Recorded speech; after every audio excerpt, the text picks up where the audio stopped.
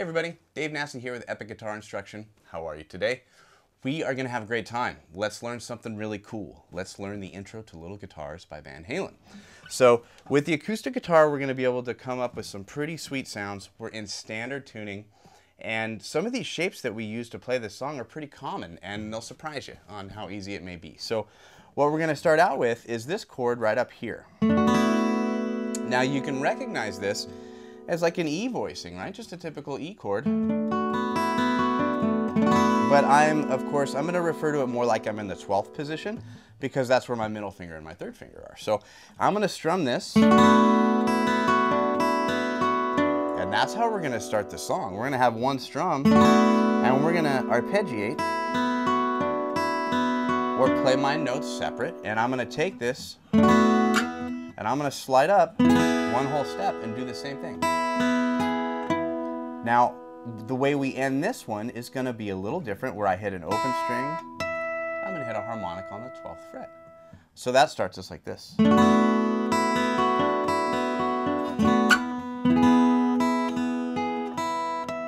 even go one on the low end there too.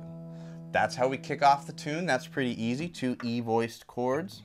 We're going to arpeggiate them and we're going to slide it from the 12th position up to 14. So that'll be kind of cool. The next thing that we're going to do is we're going to take these fourth intervals and we're going to slide from 7 to 10. Then from there I'm going to just add my index finger down to reform that E voicing, now referring to the 10th position. So that's pretty cool. That's not so bad. Going to treat it exactly the same with the way that we play that. Now here's a different chord.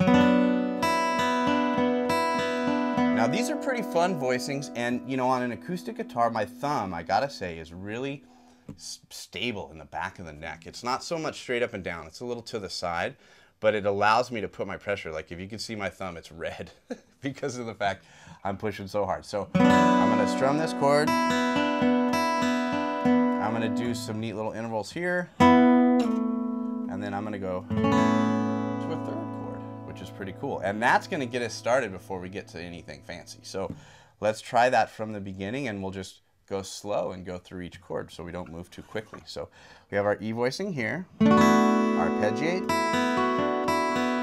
strum and slide, a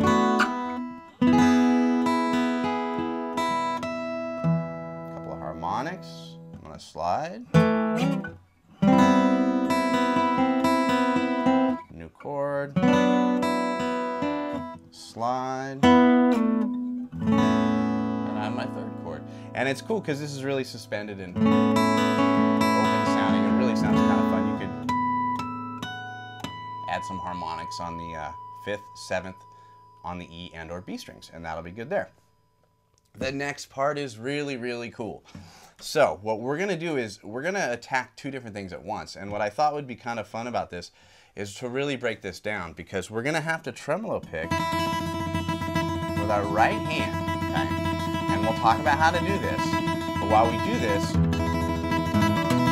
we're going to have to hammer notes with our left hand, okay? So the first thing we're going to do is we'll talk about that in a moment. We're going to talk about the left hand. Now, I have to hit an open string, so what I do is I actually just kind of hit the string. I'm on the 5th fret, but I'm not really fretting it. I'm just using my first finger to pop an open string. I'm going to hammer 4, 7, 8, 12, 10, 8, and back down to 7 again. And that's how I'm going to make that left hand work. Slowly, it sounds like this. Sure, it's noisy. Sure, it's kind of weird, but hey, you know, taking the unconventional and making it conventional, that was the beauty of Van Halen. So, do all these different things. I'm going to do it again. Now watch, this one's a little different. Now I'm going to go to the 5th string, 10, 4th string on 9, just like that. So that's going to give me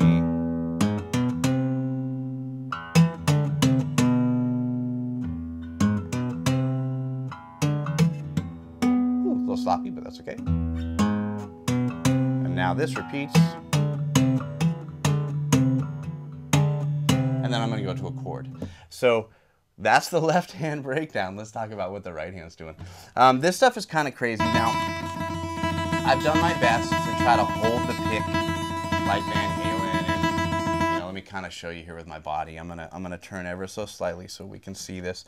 I'm holding between my thumb and my middle finger because that's the way that he does it. I was a huge Van Halen nerd, I still am, and I tried to mimic everything Van Halen when I was a kid. So I turn the pick really sideways, and I use a Jazz 3, right? I actually, at the beginning of the shoot, I thought about using a bigger one because I thought I'd have more plastic, but as I warmed up, it got to be a little bit easier. I really crank that. Now, do you have to do that? No, man, you can go like this. It's all good. Just alternate pick that. The trick is you just really have to stay out of the way of what the right hand's doing with your left hand. So a lot of the times you're craning pretty far, maybe even more so than you would typically as you play that. So normal type alternate picking.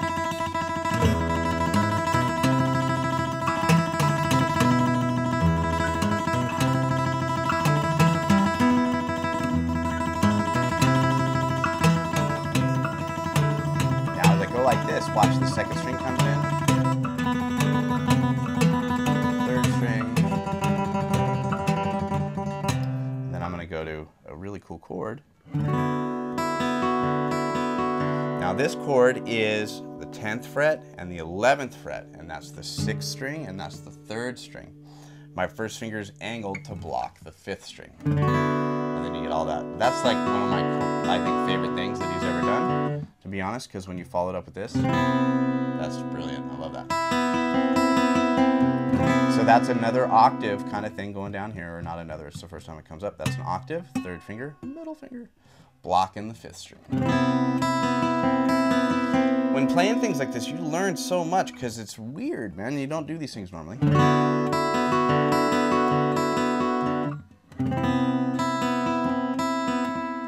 So before we get to the very end, that's what comes after our tremolo pick sections. If you're enjoying everything that you're getting today from Epic Guitar Instruction, one thing that'll definitely be helpful for you if you need any help or assistance in your rock soloing or your blues soloing, and you just want that extra little bit that's going to help you out, we can help you. All you got to do is just click on that link that you see below. And if you click on that link that you see below, you're going to get a free ebook and video that's going to be fantastic. It'll guide you through all those important things that you need to know when you're soloing in a rock format, or if you're getting to know some of your blues playing. It's great for you beginner players out there. And it's a free ebook and video, and all you got to do is just click on that link, and it'll give you all the assistance you need with your soloing. So again, click on that link below. So to get back to the tremolo pick thing, if you want to do this, by all means, it's cool. It looks a little bit more like the part, but you don't need to, and that's the most important thing. Alternate picking like this too, it takes a little bit of time. So if you feel that that's a bit troublesome, don't give up hope. Just kind of sit and watch TV and go back and forth with your right hand and watch something cool, and hopefully you don't bother whoever you're watching TV with. That's really kind of how I learned it. So to get to the next part, we get to the very end. We're going to talk about this type of F chord.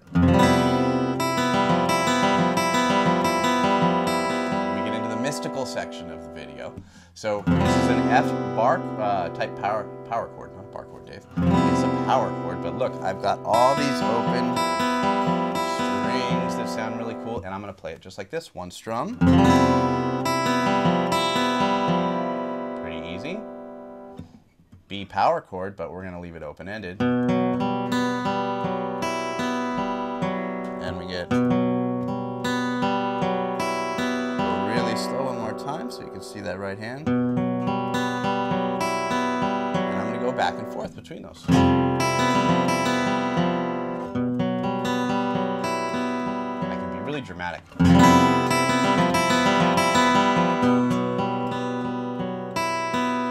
going to round it out now. A couple of power chords. Open strings. We like that. Like that. I'm on the F here. Now technically, I'm going to go up again to a G. Do these become more intricate chords than I'm currently explaining? Absolutely, but we don't need to worry about that because they're still cool. And we've got a lot accomplished there. So again, coming from this section.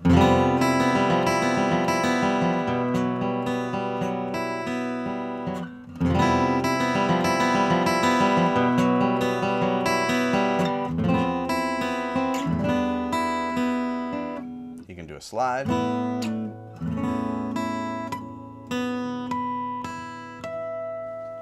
really fun way to kind of end the song. So I hope you enjoyed it. This is really a cool thing to teach. I've been playing this for a long time, and it taught me a lot, for sure. A lot of dynamics that you can do with the acoustic guitar, some trickery with the tremolo picking. So everybody, if you liked the video today, please let us know how you feel. Click the subscribe button for one. Please subscribe to the channel. We are working hard to provide you with some great video content every week, and you're always going to have something fun to play. So if you could click on that subscribe button, that would be fantastic. Like the video, leave us a comment, let us know how you feel, and give us your input, because we are here to help you, and we're here to show you these fun songs that we've all come to play and love just like you have. So thank you so much, and I will see you next time.